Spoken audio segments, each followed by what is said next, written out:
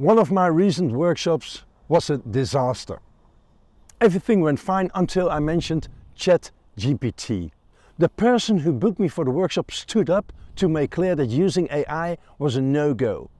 And this company was not the first in which I encountered strong skepticism of AI. And I wondered, why do people, even professionals in customer contact, resist a new technology that offers new possibilities for improving customer service and increasing customer satisfaction? Why?